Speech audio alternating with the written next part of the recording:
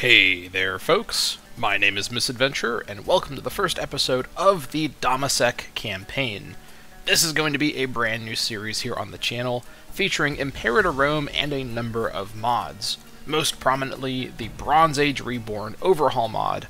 This is a total conversion mod for Imperator Rome that sets the game about 1700 years earlier in history, back in the Middle Bronze Age, and also has a completely new campaign map closely zoomed in on the Eastern Mediterranean and the Middle East areas, where civilization was really present during this time period. So definitely quite a different setting and scenario for this campaign. We're going to see as the campaign gets started here just how different things really are in this time period on a whole bunch of different levels. But before we get into the campaign starting itself, some logistic information. First of all, I do want to acknowledge what you may have noticed already, which is a change in my recording audio. I've switched from a standing microphone to a slightly lower quality headset microphone. The main reason for this is I've been using headphones with my standing microphone, and the headphones actually just broke. So I had to get a new pair of headphones, and I thought I may as well get a headset, because in the last few years, as I've recorded with that standing microphone, having to kind of crouch over the microphone for my voice to be loud enough, because I speak kind of softly, and it just didn't record my voice that audibly. I had to turn the game volume way down to accommodate, but then I could barely hear the game, and I could never know how mixed things would be, or what the mixing would be like in the final version of the video. I don't really edit these videos, and I generally upload the raw files directly on YouTube, so there's not really like a separate vocal track that I could, modify later on. I don't really have my recording set up like that. So I have to just kind of roll with whatever the audio levels are in the recording file itself. And so, in pursuit of making sure that I don't have, too soft of a voice, this switch, which does result in a lower quality vocal audio, and I think my voice sounds a bit sort of higher pitched as well. This is just an effect of the different microphone. But I think it's worth it because the audio should be more consistent, as, obviously this is a headset microphone. As I move my head around, the microphone's the same distance away from my mouth, so should be more consistently audible misadventure commentary. I'm very sorry about that. Maybe you'd prefer to not hear me talking in these videos, but whatever the case, that's the explanation about that. I know this is probably a bit of a change, so sorry if you already missed the old baritone misadventure, but he's still here, just speaking through a kind of bad microphone, so it is what it is. Now, also on the topic of logistics and audio, one mod I want to mention that I'm playing with alongside the Bronze Age Reborn is a mod called Music Player Plus, which is a popular mod on the Steam Workshop. It adds in a bunch of music tracks from other games, movies, and TV shows that have a sort of ancient age theme. So most of the tracks I find do fit pretty well with the tone of this game. I haven't caught any tracks that really kick me out of my immersion or whatnot. And there's some absolute bangers, like the Age of Mythology Egypt theme is in here somewhere. So whenever that comes on, a good thing I have this, headset mic, because I'm going to be headbanging away whenever that's playing. So there's definitely some great nostalgic music in here. I love all the strategy game music from the earlier 2000s, whenever those come on with this mod. So I don't know what this is going to do for the copyright situation. Some of these may be copyrighted. Generally, my Imperator Rome videos never get any copyright notice. I think the game is so kind of ignored by Paradox, they don't even bother to do copyright policing on YouTube. Not that what I'm doing is copyright infringing. I would argue that, Let's Plays fall generally within fair use. That's a whole complicated legal argument, but I feel pretty confident that the content that I make in the Let's Play sense generally isn't copyright infringing, especially because I don't monetize it. But with this music in the videos, the chance of some rogue copyright holder getting alerted and flagging these videos, it goes up quite a bit. Now again, I don't monetize these videos, so if they do monetize it and put ads on them, that's not me doing it. Trust me, even if I wanted to put ads on these videos, I couldn't. So it's just the system at work if that does happen. So sorry in advance if you get any advertisements on these videos. I think that the increased music diversity is worth that possibility, so just a heads up about that. Now, another mod that I'm playing with alongside the Bronze Age Reborn is a gameplay mod with a pretty big impact on how this campaign is going to play, and I wanted to talk about it here at the very beginning because of how big of a change it actually makes. Now, this mod, again, isn't part of Bronze Age Reborn, but I do think it is a good companion mod to Bronze Age Reborn, and that is the No Minimum Levy Size mod. Now what this is doing is it tackles the way in this game where your army levy is calculated size-wise based on the cultural population of your nation. So the more people in your nation who are of your culture contribute their manpower to your levy, then the number of cohorts you can raise from any given region is dynamically based on that math. And in the base game and in regular Bronze Age Reborn, there is an exception to this rule on the system level, where every region, at minimum, has to give you 4 cohorts, even if that's more than what the cultural population in the region would give you based on the dynamic math. And the result of this is an advanced strategy for Imperator Rome play, which I have often referred to as region splitting, where you go out of your way to get territory in as many regions as possible to take advantage of the free 4 cohorts from these minimum levies. Now, region splitting is a really big part of Imperator Rome, high-level Imperator Rome play. However, I don't really like that it's in the game. It doesn't really make any sense what's happening with region splitting. There's no reason why owning a piece of territory in a new region would actually give you 4 free cohorts of soldiers. That doesn't have any logical explanation in kind of a real-world sense.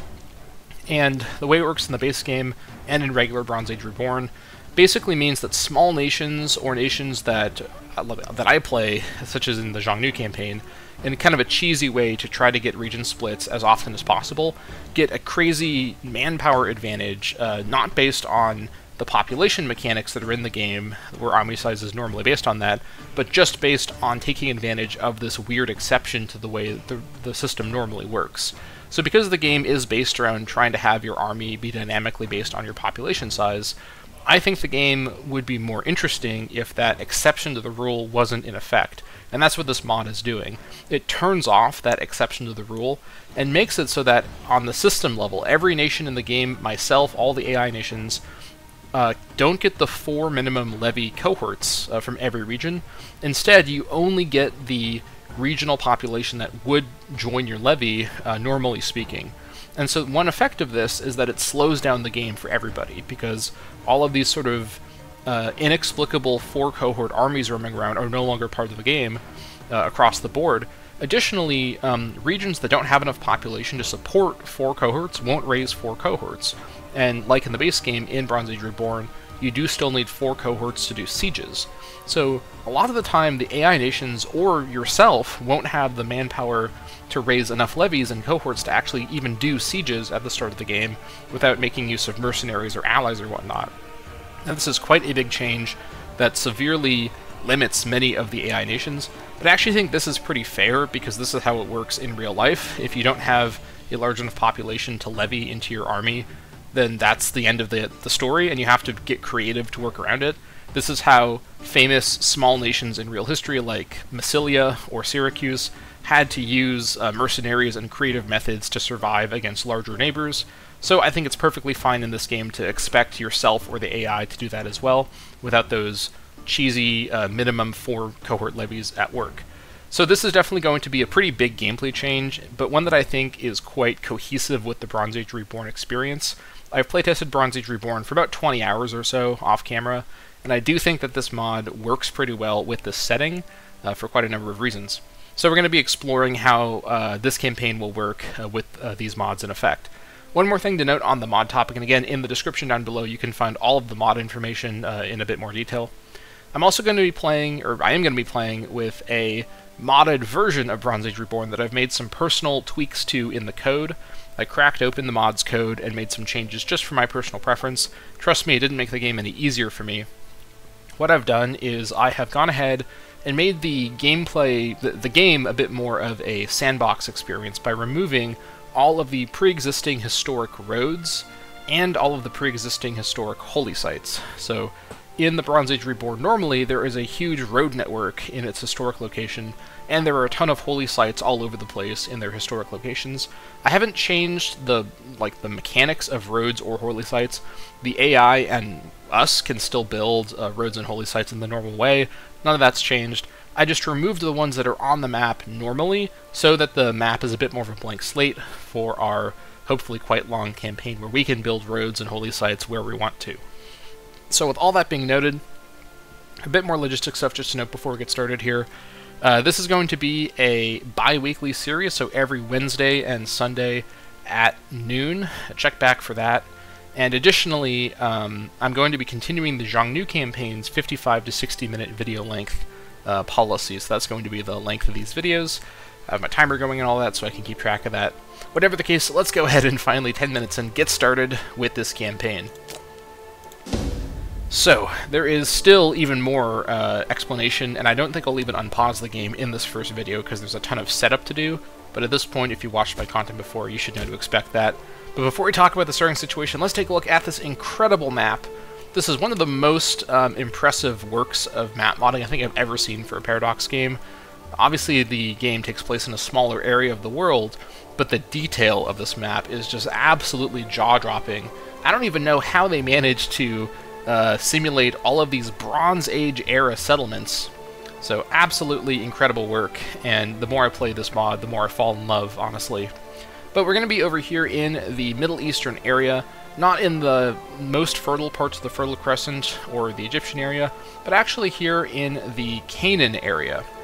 Now, we're going to be playing as the nation, of course, as Dammâseq. So, here we are, Dammâseq. I also know, by the way, that it's probably more properly pronounced Dammâseq because of the way the A has the symbol over it. I think it's called a circumflex or circum something.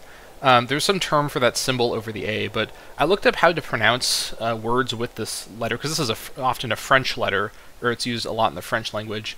I think it'd be pronounced Dammâseq to be super accurate, but ultimately this is just the name that the mod has. This place was called many things over history.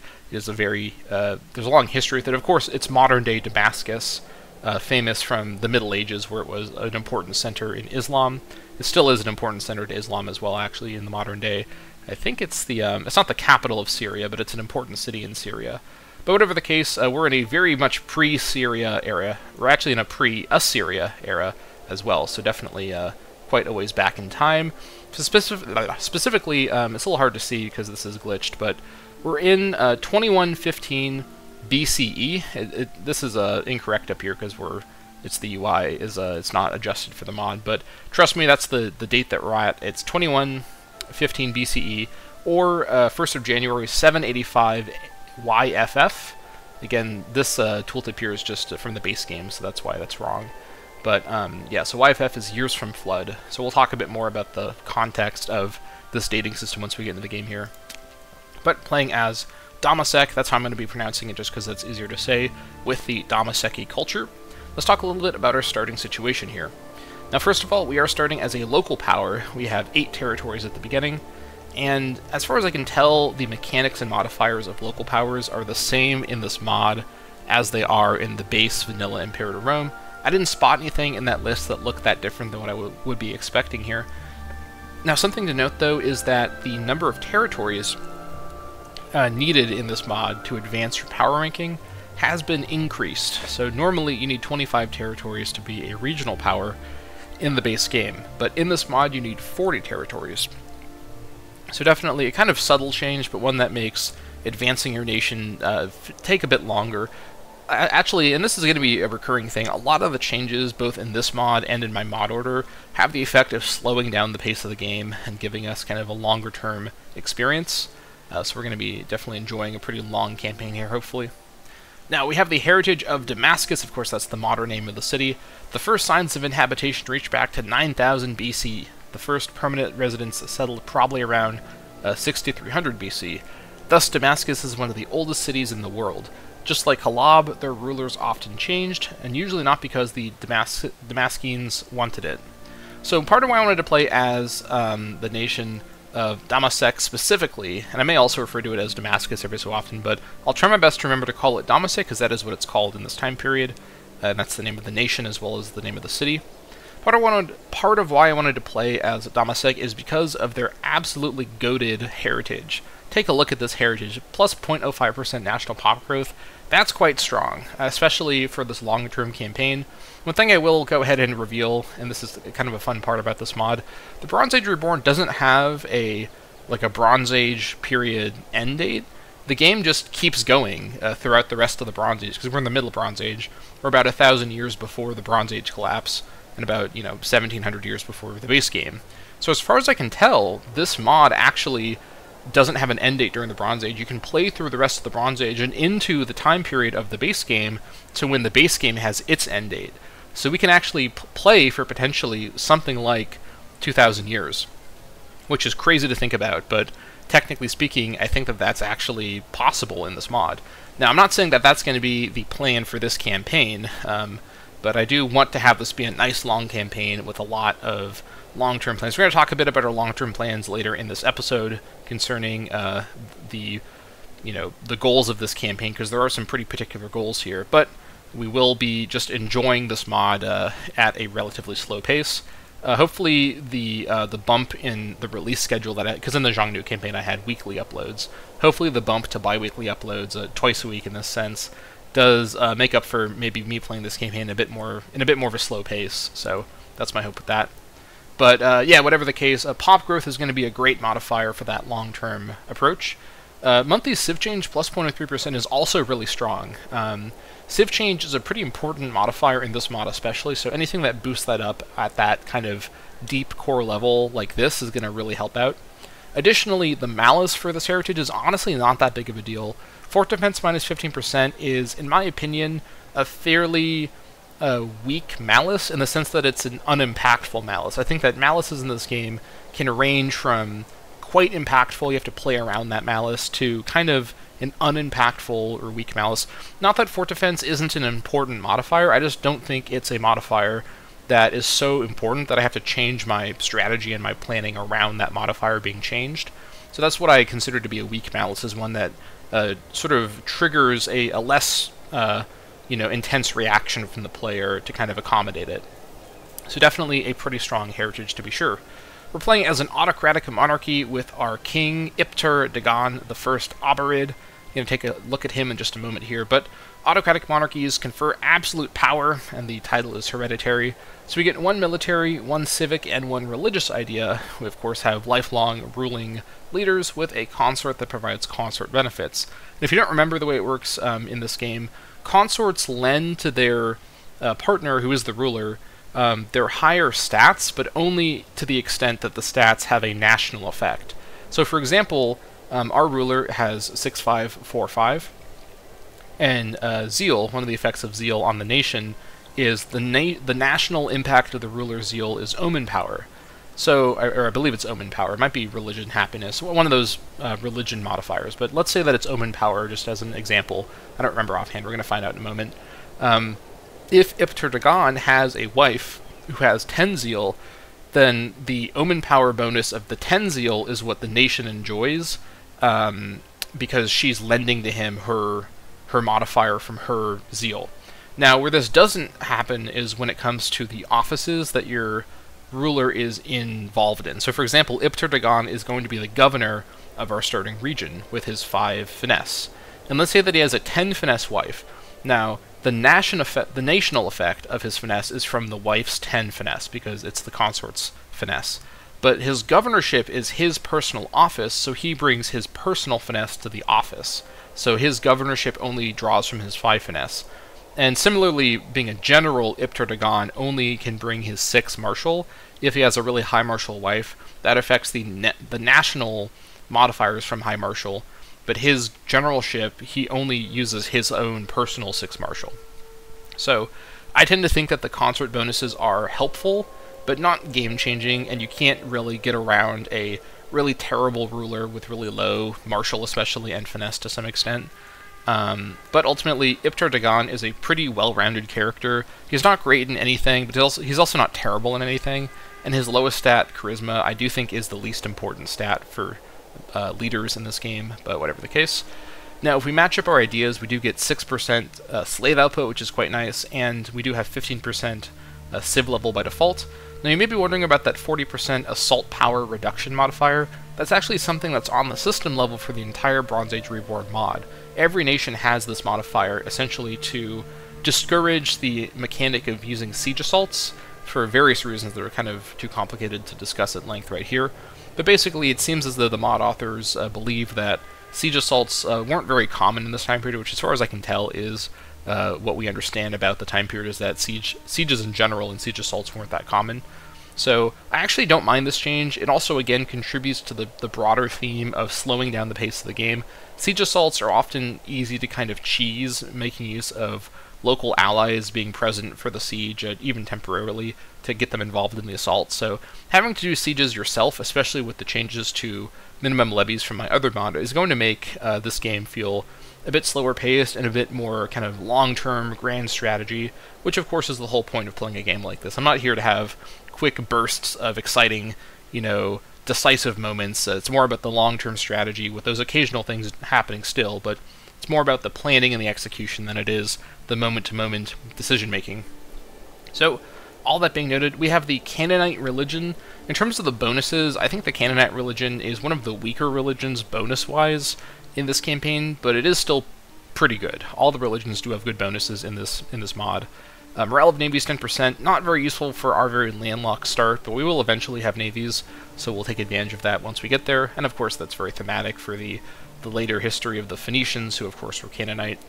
Base food capacity 350 is handy, especially given our outrageously lush starting situation. We're in an area of oases all over the place, and oases are extremely powerful tiles that might be the best tile in the game for cities, especially in this mod. So we're going to have potentially an absolutely just packed home province with a ton of cities, enormous infrastructure, and having lots of food capacity is going to really help for that, because as we'll see a bit later in this episode, there are some changes to the food system in this mod to make food a bit more of an important mechanic, especially early on. Loyalty of characters +5 is quite a nice bonus, as this just helps you avoid those edge case characters edging into disloyalty. In my experience playtesting the Bronze Age Reborn off camera, I have found that family heads seem to have even more power base than normal and are even harder to deal with.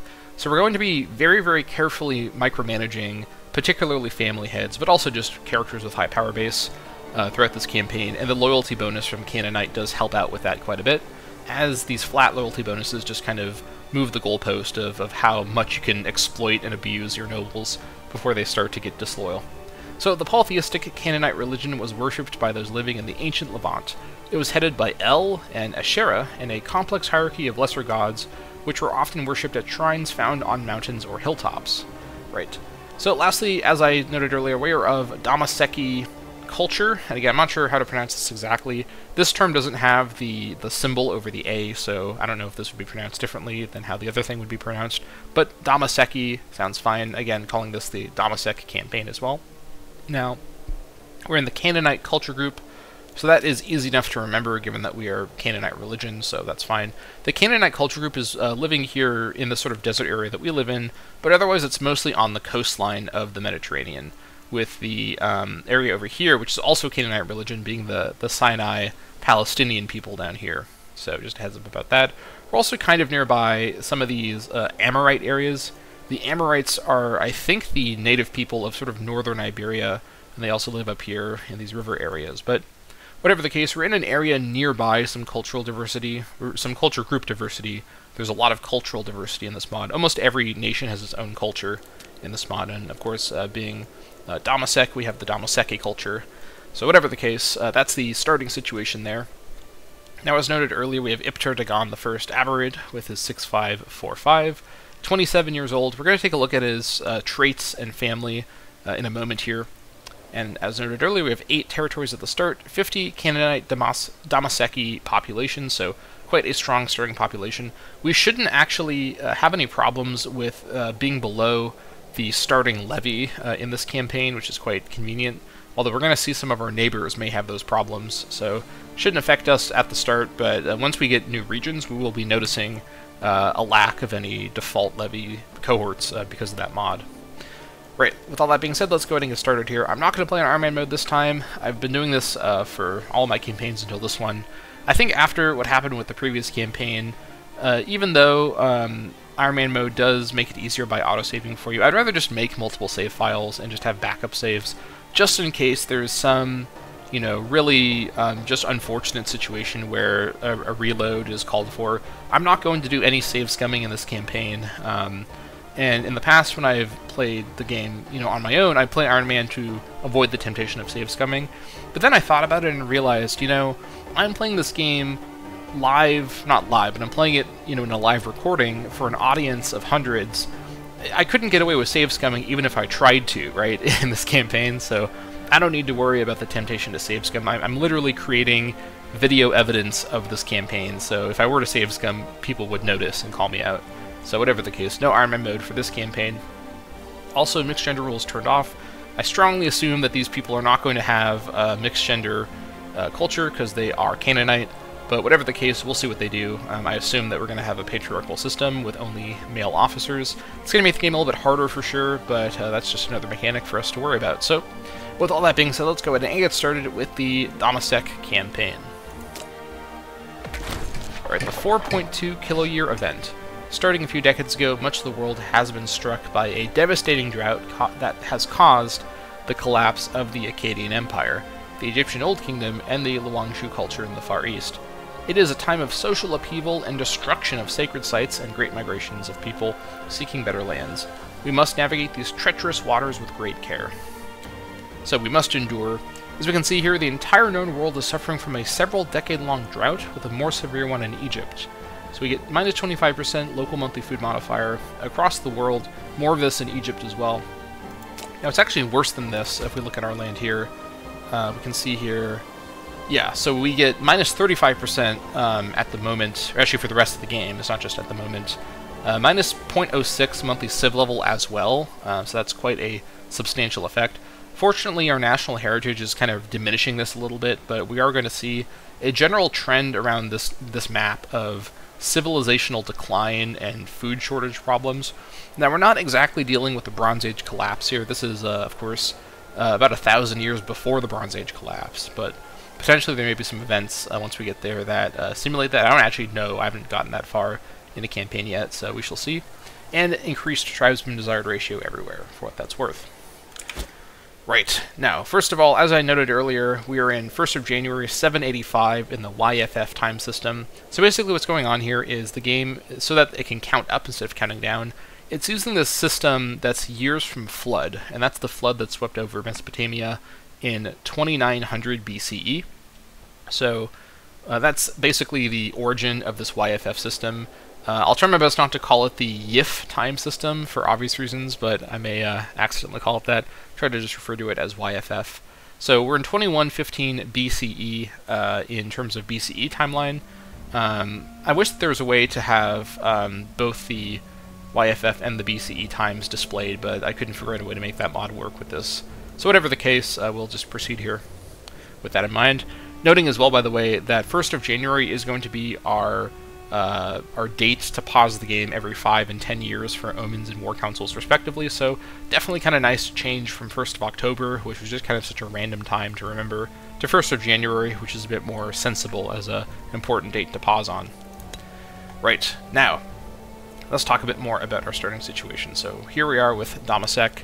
Now we are in the absolutely goated Damascus Oasis province. This is going to be one of the best provinces in the game. Maybe not the best ever, but it is very strong.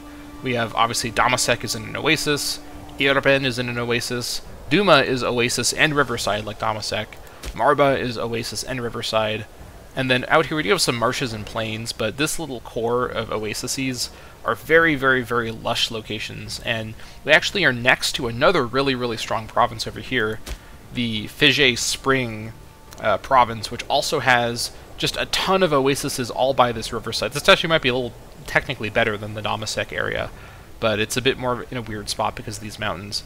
Whatever the case, this is a very, very nice area of the Middle East to be located within, with all these rivers and oases, so definitely quite a strong starting location for us. We do have a presence in both of these locations here, with obviously Damascus Oasis as our capital province and Fige Spring being one that we are located in as well. And these are both within the Heremon region, and that's going to be our home region for this campaign, at least at the moment. I don't have any plans to move my capital ever from Dammâseq, because this is obviously the name of the campaign, it's the name of our culture. It seems appropriate to keep it as our capital in the long term. But I will talk for a second now about the goals of the campaign, just to kind of reveal my thinking here. Now it has to do with our formables, so we'll talk about the kingdom stuff in the top 3 rows in a moment here. The first thing we're going to aim to do is unite the Aramaean people. And this is going to require, we can see on the map here, these locations. Yeah, I think you can see it like this. Okay, this is easy to see for Atlas mode. It says this is going to require owning these locations here. They're basically all within, or they're mostly within the Hermon region. There's a couple down here in the Jordan Rift Valley as well, but they're mostly around this area here. So essentially, this is trying to simulate the kind of convoluted history of the Aramaean Dammâseq kingdom. I don't know the history super well, but basically the Aramaeans are a Semitic people, so they're not the people who live up here. They came from the south, I believe, and they took over this area, but not in this period in history, a bit later on. Whatever the historical context is, the formable is to become the nation of Aram. So we are going to be going for that. We're going to keep calling the campaign the Dammâseq Campaign, even once our name changes to Aram, because this is a really sensible nation to form with our starting location in mind. So we do get some great bonuses for this. It's a Tier 2 formable, so we can't do any other Tier 2 formables, or, yeah, change our name to Aram. We get 8 population. Dammâseq gets a pretty good emergent capital bonus for the rest of the game, 2 free province investments as well. Now that's the sort of short-term goal. This is the early game, is to form Aram. Once we do that, then we approach the long-term goal of the campaign, which is unite the Canaanites. Now this is going to be quite a big endeavor, as this does involve taking on most of the Canaanite people in the world. Not all of them, but most of them. And, well, I guess we're also missing out on Cyprus, but whatever the case, all the mainland Canaanites. Now this is a pretty good area for the foundation of a Canaanite empire, and if we do this option, we do change our name to Canaan, and we get 8 population, Tier 3 formable, Center of Civilization, and Dammâseq for the rest of the game, which is amazing, 2 free province investments. So this is the long-term goal, is to form Canaan. Now my thinking here is that this is an area that never really had a single local native empire like that. Historically, as far as I'm aware, I'm not an expert in ancient history, as far as I'm aware, Canaan was mostly ruled by foreigners. It was, you know, who was here? I think Babylon was here at one point. Egypt ruled over here for a long time, and then later on Persia ruled over here, the Antigonids. And just throughout history, there were occasionally times, usually from the ancient kingdoms of Israel, where the locals did rule over the area, but generally there wasn't really a big, powerful empire with its center in Canaan until this campaign. We're going to be forming that empire ourselves from up here in Dammâseq. We are technically, you know, in the, well, I mean, not just technically, we're in the middle of the Canaanite area, and we're basically kind of technically at the very edge of the Unite the Canaanites sort of territory that it's targeting here. Oh, there's that Age of Mythology soundtrack. Yes. Yeah, the music player is going to play these other songs from other games, and I love this song. I don't know if you can hear it very well, but whatever the case, this is going to be our long-term decision. Once we click this, I'm going to consider us to have achieved our mid-game goals. So early game is to form Aram, mid-game goal is to form Canaan. And I say mid-game goal because there's actually even more to do beyond this. Not missions, but more kind of conceptual goals for the campaign. I want to not just form a Canaanite empire, but to actually play out the entire experience of being a Bronze Age empire in a world that's going to have, at that point in time, other Bronze Age empires. As time progresses here, other nations will obviously conquer and grow and whatnot, and by the time we're forming the Canaan Empire, I want to see the beginning of those Bronze Age empires that can start to have conflict with each other, and we can be at this crossroads of the world, right in the middle of the map, honestly, and play a role in maybe Egyptian politics, play a role in kind of the Sumerian area, maybe even over here in the Greek area, a bit further away, try to control the copper over here on Cyprus. So yeah, we'll see what happens, but definitely some pretty cool long-term plans for the campaign, and it's in an area that I haven't really played in yet. Obviously on this mod, all these areas are new, but I've definitely not played in this kind of area. And yeah, it will be kind of cool to play as a kind of early Proto-Phoenician, before that culture even really existed. Yeah. Whatever the case, so with all that being said, let's start talking about our starting situation a bit more in terms of our nation. So let me first make that go away. There we go. Right, so those are all the formables. Now, as for these kingdoms, in this mod, all of the autocratic kingdoms, because all the kingdoms are autocratic, can ascend into these other kinds, but only once they have a certain size and they have certain civilizational laws. We're going to talk about civilizational laws in just a moment, but these are not going to be options we're going to be pursuing for quite a while. We will eventually probably adopt one of these, but not for quite a while, as you can tell. We need to have quite a lot of stuff unlocked. for those. Now, one thing I will do, we're going to go through this whole list of things a little bit out of order, because first I'm going to go over to my Civilization Advancement tree. So this is something that's added by the Bronze Age Reborn mod. This is basically a Bronze Age tech tree. Now, this mod doesn't remove the normal tech tree, so this is also still available and is going to be a big part of this campaign. All of this stuff is going to be a bit anachronistic, because this is all describing stuff from like 2,000 years in the future from when this game is taking place right now. But the Bronze Age tech tree is a bit more sort of period appropriate, so we're just not going to worry too much about all the descriptions of things in this mod from the base game being anachronistic. It is what it is. So basically the way this works is you get civilization technology points, and you get 2 of them when all of your normal techs go up a level. So you get these really slowly is the big takeaway here. You have to spend them very precisely, and there are a lot of things to spend them on. Every category has a sort of level up this category button, and you all start at sort of 1 out of 4, which has no effect. Now, we do start with 1 in writing. We get national tax income from that, and 5% country civ level. Here's a good example where you can see that the top thing is a bonus that's specific to that level, and then the bottom thing is a stacking bonus. We get 5% per level of writing advancement, and we get 10% national tax from just that first one, bureaucratic script. Now, there's obviously a lot of very difficult choices to make here. We have to be pretty precise here, because these are all very strong and give very big bonuses. But I actually already know the one that I want to go for right at the start here, and that's actually this one here, Bureaucracy 1. And that's because this unlocks 3 new ideas for each of our idea categories. That's why I'm doing this before I do my idea picking, which is normally something I do first, because because all the ideas in this mod are completely rebalanced, and a lot of the better ideas are actually in that sort of second tier that this unlocks. So we're going to go ahead and grab Bureaucracy 1. This is a pretty big thing to trade off with, because we're missing out on really good ones like trade missions for dip range and capital import routes. All of these are really strong, honestly.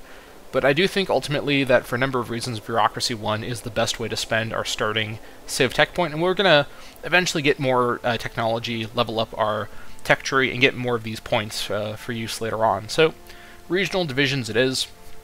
Unlocks 3 new ideas of each type, with 5% country civ level being the stacking bonus down here, so that's quite nice. Okay, so with that being done, let's actually go back over here and take a look at these ideas. So we do want to probably match up these ideas because slave output 6% is quite a strong bonus, but we will go ahead and actually take a look here. You can see that we've got the 3 standard and then 3 more. You may also notice that these are all switched around and have different modifiers. Basically, you can think of this as a whole new set of ideas from the mod, with only a couple of them being the same as the base game. So to be thorough, I'm going to go through the oratory ideas first, because we don't have an oratory idea slot, just to see if there's one that's worth getting outside of the proper slot in case there's a really, really standout oratory idea. So if that were to be the case, it would probably be sanction privileges. I think monthly corruption reduction is a really strong modifier, because there's not a lot of ways to reduce corruption quickly, so having it just tick down constantly is often quite smart. That being said, I don't think this is better than the other ideas that are matching, and I don't think it's worth it to miss out on slave output 6% just for the corruption, so we'll come back to that later if we need to. Strategic propaganda is pretty strong, but again, it's not necessarily game-changing, so it may not be worth leaving the idea track for that. Hospitium is not very strong, so I'm not going to even worry about that. Military administration looks strong, but actually isn't strong, especially compared to the other one that's very similar, which is functional bureaucracy. The reason for this, by the way, is we're in a pre-Legion period of the campaign. We can get laws through that Civ idea tech tree that unlock the different types of legions and whatnot. So we can later on have legions, but initially we're going to be dealing with levies quite extensively. And with levies, one problem we're going to have is levies are led by governors. And so if we were to have military administration, the generals get 10 loyalty. I mean, admirals, that they always have the 10 loyalty, but when our governors are raised with their levy and they become a general, they get the 10 loyalty, but then when they're lowered from their levy, they lose the 10 loyalty. So this can actually be a double-edged sword, as if you aren't paying attention, you can actually lower a governor into disloyalty by lowering their levy without thinking about it, and governors with disloyalty are really difficult to deal with, so I don't think this is a really good idea. Functional bureaucracy is strong in that regard, because a governor that's acting as a general for their levy is actually still acting as a governor at the same time, so they actually keep this 10 loyalty at all times. But I don't think this is better than sanction privileges, and I don't think sanction privileges is better than the other ideas for matching up the slots, so not necessarily going to go for that. Lastly, legislative reform is pretty strong as well, but again, I don't think it's worth going outside of our idea track, so we're not going to do that in this campaign, at least not for now. We can of course switch our ideas around as time goes on. Now for the military idea, there's a couple good options here. So martial ethos is typically what I go for. In this mod, it's 10% morale of armies, a very strong bonus and pretty hard to argue against, but there is one later in the military idea slot that I do think is better than this, although only just a bit. They're both quite strong. So we'll come back to martial ethos at the end for that comparison. Ordered retreat is a pretty good alternative, but it's not as strong as martial ethos in my opinion. Situations this might be better than martial ethos, but normally I think having higher morale is almost always the best option. Thalassocracy is interesting, but and it would pair with our Canaanite bonuses quite well. However, we don't really have a navy. We're very landlocked at the minute, and we do not have access to any coastline, and we won't for quite a while. So we will eventually become a sea power, but not for now. That's going to be more of a Canaan era, era event, more than a Dammâseq era event, if that makes sense. So this is good, but not for the start of this campaign. Permanent shipyards, similarly, this is a strong bonus, but not for the start of this campaign, so we're not going to go for that. Siege training is actually quite a bit stronger because of that mod that I have, removing minimum levies. Siege ability affects your siege ticks, so this is actually quite a stronger bonus in this particular setup with the mods that I have. That being said, it's still not as good as what we will be going for, which is conscription. 10% national manpower is just impossible to beat. This is such a powerful bonus because, as I've talked about in previous campaigns I've done when I've talked about this stuff, the way that the math works is that manpower recovery is a modifier that is a percentage of, or is kind of derived from, national manpower, which is itself a modifier that's derived from freeman output and tribesman output, because those are the types of pops that give you manpower. And if you're playing as a tribe, generally you want tribesmen for manpower. If you're playing as not a tribe, you want freemen for manpower. So we're going to go for a freeman-oriented nation in this campaign to get our manpower.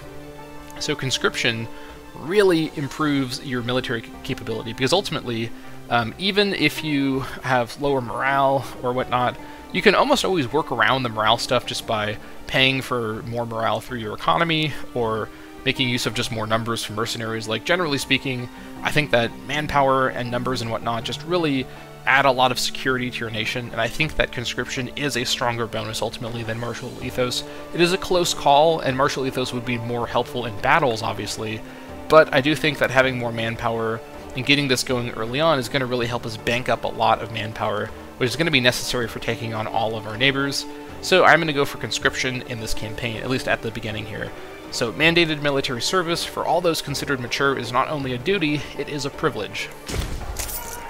Right, my king, we've adopted the idea of conscription. Our nation will henceforth follow a new course through history. Next, for the civic idea. So we've got a couple options here. Standardized construction does what you think it does, so build cost and time reductions. This is handy, but not worth a full slot, honestly. Anything that's a one-time cost, like build cost, tends to not be that big of a deal compared to things like maintenance. Complex tariffs is quite strong. I think it's a bit weaker than from the base game, especially in this campaign and with this map, because of how far apart everybody is, and the general lack of international trade at this point in time. So whatever the case, this is not going to be what we go for at this point. Central urban spaces is really strong, but I don't think it's as good as something else later in the civic ideas. So province loyalty plus 0.05 is helpful, but not game-changing, and that's actually not that much when you have a province that has like -9, or rather -0.9 per month loyalty, or something like that. You can really not get a lot of bonus from this. This really just kind of helps edge everything up a little better into loyalty. Tax farming is probably what we're going to go for. Slave output 20% is really strong, and it's going to stack as well additively with our slave output bonus from having matched ideas. So we're going to be focusing a lot on micromanaging our slave economy to get the most amount of tax. If you can't tell already, I'm planning to do a more tax economy-oriented campaign. In previous campaigns, I've really tried to aim at a commerce economy with exporting.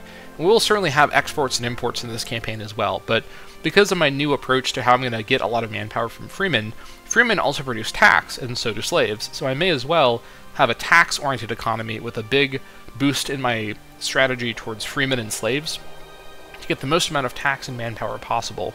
So I think that is going to be pretty cohesive there. Now, just to be thorough, our other options here are patronized trading posts for 3 more capital import routes. Definitely quite strong, but early on, you don't really have a lot of great trades available. This is really going to be helpful much, much later when you're a big empire that has a ton of diplomatic range. The way that this map is sort of structured, by the way, is I believe it's the same size as the base Imperator Rome map. It's just obviously the terrain has been changed to represent it being more zoomed in, but the game calculates the distance the same. So the game thinks that we're dealing with like a larger amount of territory compared to what you think it is by just looking at the location and thinking about the real world size, if that makes sense. So another way of saying this is the distance between, you know, Egypt and Crete in normal Imperator Rome is some distance. In this mod, that distance isn't the distance in this mod, because it's like in this mod the distance would be like here, if that makes sense, because it's using the same size of map. It's just a new amount of terrain to represent it being zoomed in. So basically all that is to say, all the mechanics that use distance, like the trade range, are all nerfed a lot on this map. I hope that kind of made sense, but I don't know if I'm explaining it very well. Whatever the case, all that to be said, patronized trading post isn't a strong early game because you just don't have a lot of stuff to trade for, so we're not going to go for that. Grain stockpile is quite strong and pairs up really well with our Canaanite bonus to having more food capacity. But again, early game, I don't really think we're going to have food shortages, even though we have a lot of potential here in our core for a lot of cities. We only have one city currently at Dammâseq directly, so there's no danger of having like too much people eating all of our food. At the moment, all of these oases are going to be producing a lot of food with no people to eat it, so not going to have food shortages for quite a while here. So all that being said, I think tax farming is the way to go for the reasons I talked about earlier. By shifting responsibility for tax collection to third parties, we can make far greater budget calculations, as well as avoid certain unfortunate responsibilities. Right, now down here in the religious ideas, there's one really strong religious idea. I know this has been my recurring statement, but I do think there is a pretty good standout from each category. So for the religious ideas, the one that isn't going to be what we go for is institutional proselytism. This is really strong under certain circumstances, but at the moment we actually are in the middle of the Canaanite area, even though the cultural groups are quite different around here. Everybody around here is all on the same page about being Canaanite. So there's not really any need for religious conversion. If this were cultural assimilation, I would go for it, but that's not what this says.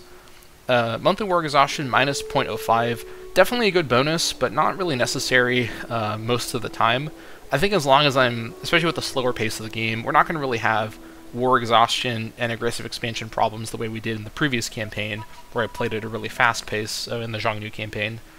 Mandated observance is a very, very strong bonus, but probably not the one I'm going to go for, because there's an even better one later on in the religious idea area. But this is definitely a very strong contender, especially with our religious unity. We have a very powerful omen to work with. That being said, there is, again, an idea later on in the same idea section that I do think is a bit better, so we're not going to go for this, but we may go for it later, depending on the circumstances. Haruspicy isn't very good, so I'm not going to go for that. I will be going for Tolerance of Pagans, Integrated Culture Happiness 15%. This basically means that our integrated cultures, which, unless we do integration, which we're not going to, only is referring to the native people of Dammâseq, the Dammâseqi. This basically makes all of our Dammâseqi 15% happier, which is a game-changing bonus. That means all of the Dammâseqi freemen especially have increased happiness, which means more output. And generally speaking, because we're going to go for a hard assimilation approach, we're going to be making everybody Dammâseqi and then boosting their happiness a ton with Tolerance of Pagans. Now, just to be thorough, our last option here is State Religion. This is also a pretty good option, but I don't think it's as good as Tolerance of Pagans. And if this wasn't 15, if this was only 10%, I'd probably go for Mandated Observance, but I do think 15 makes it high enough that I'm willing to overlook Omen Power, especially because you sometimes will have your Omen be set to something like Manpower Recovery Speed, where that extra little boost there isn't as important all the time. But Culture Happiness has such a great knock-on effect, especially if we start playing around with stability. If we're switching around our omens and doing stuff that lowers our stability. Stability's main impact is on happiness, so affecting keeping your own native culture as happy as possible really helps you in so many ways. So Tolerance of Pagans it is.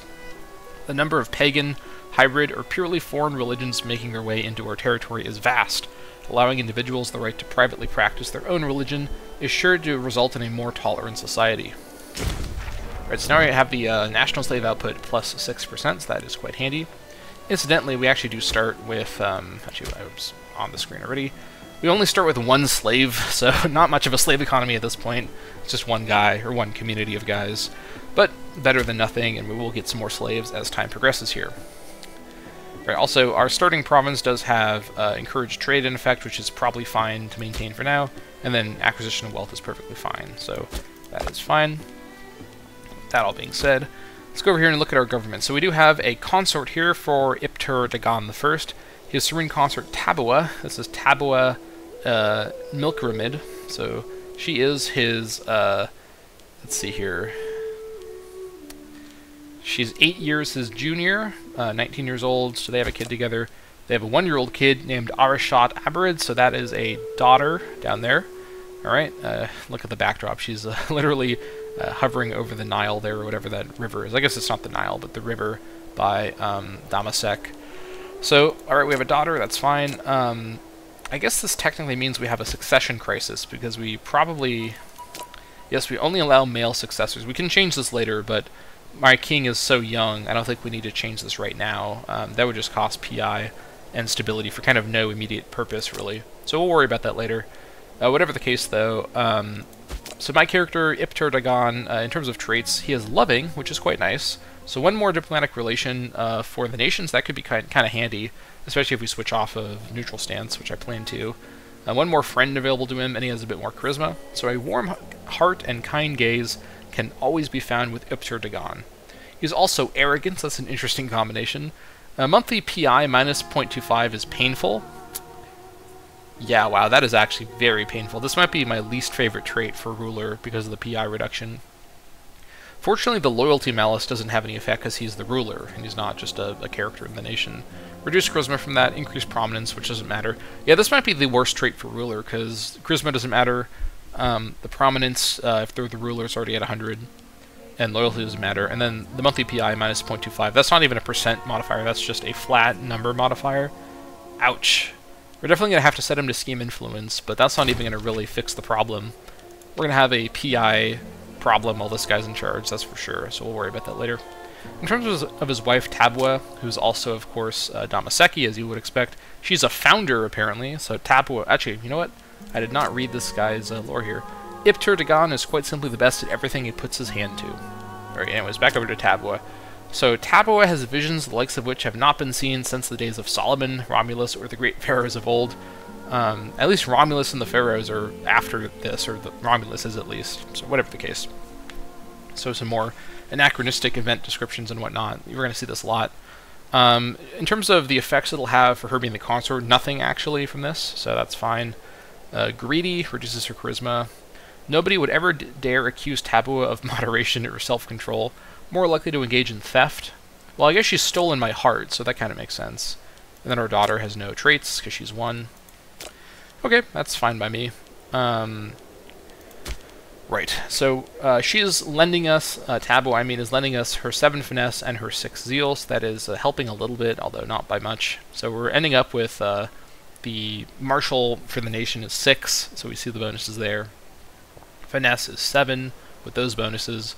Charisma is still going to be his bad charisma with those bonuses. And then zeal. So I guess zeal doesn't affect omen power or omen duration or whatnot. Actually, I know it doesn't affect omen duration, what I'm trying to say. Omen power or religious happiness. Same. What is the modifier called? Hold on. Literally, what is it called? State, religion, happiness. That's what it is. Not same religion, happiness. Yeah. Whatever the case, that is fine. We're going to do the War Council because it is the 1st of January 785. We're not going to do that quite yet. First, I'm going to go ahead and actually reorganize our offices, kind of like what I did in the Xiongnu campaign. Although I think what I'm going to do is actually do that at the start of the next episode, because I don't want to go... oops, I almost unpaused there. I don't want to go too late into the episode and risk going over my hour marks. I think it will take a bit of time to get these guys reorganized. I don't really want to be rushing that. But whatever the case, that's going to be it for the start of the Dammâseq campaign. This has been a very technical and kind of dense first episode with a lot of explanation and planning. But as you can tell, I do have a long-term goal with this campaign that I hope will be pretty fun to watch. I'm hoping that this can be a really fun, sandboxy campaign with just a lot of potential for directions to go in. and eventually quite a large number of episodes ahead. I feel like a lot of my campaigns get a little bit too kind of out of control, out of hand, and with this one I want to play a bit more slowly, play a bit more precisely, and really feel like I'm just kind of having fun with this game. Ultimately, that's my whole goal with this channel, is to just play games and have fun. And although, you know, I want to make a good series that people will enjoy, I'm hoping that I can have a fun time, but that people will enjoy me having fun, and not just enjoy, you know, a crazy technical hard campaign, or a campaign with a really difficult start like the Monopia or the Xiongnu campaign. So with all that being said, I hope that you've enjoyed this first episode of this brand new Bronze Age Reborn campaign.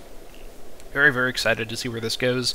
Let me know in the comments what you think about the Dammâseq start and my plans for the campaign, and what you think about the mods I'm playing with in general. I'm very curious to hear if you have experience with the Bronze Age Reborn, or the no minimum garrison, or rather the no minimum levy size mod as well.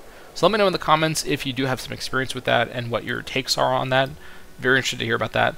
Whatever the case, thank you all so much for watching this first episode of the Dammâseq campaign, and I'll see you all next time.